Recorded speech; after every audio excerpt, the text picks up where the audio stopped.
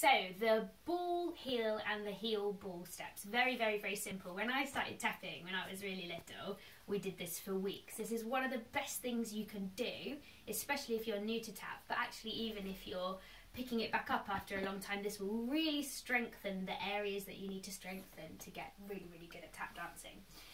The first one, heel ball, is what I like to call advanced walking, okay? So we actually all tap dance every day because we walk around like this and we make those noises. All we're doing with a heel ball is separating it out. So we lift our foot up, we put the heel down, and then we do the ball. So it's walking, but we're separating it out. Heel, ball. And then you step onto it and you can do the other one. Heel, ball.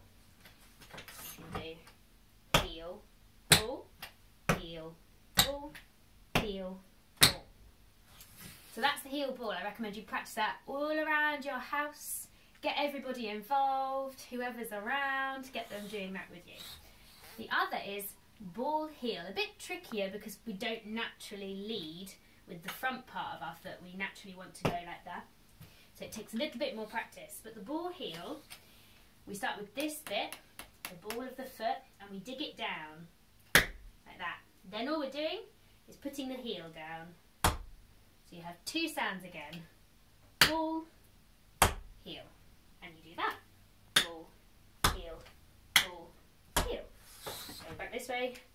Ball, heel. Hopefully you can see that.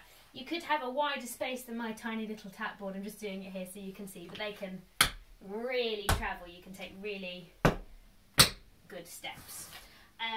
I would say the best thing to do right now is to put on your favourite piece of music, whatever it is, and dance around with some ball heels and some heel balls to that song. So you might try doing 4 in one direction and 4 in the other, like this. And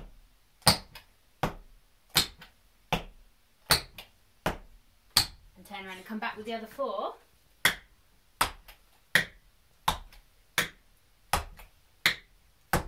Or you could shake it up into any pattern that you like. But pop a track on, try that out, practice it this week, and we'll use them when we get to the live class.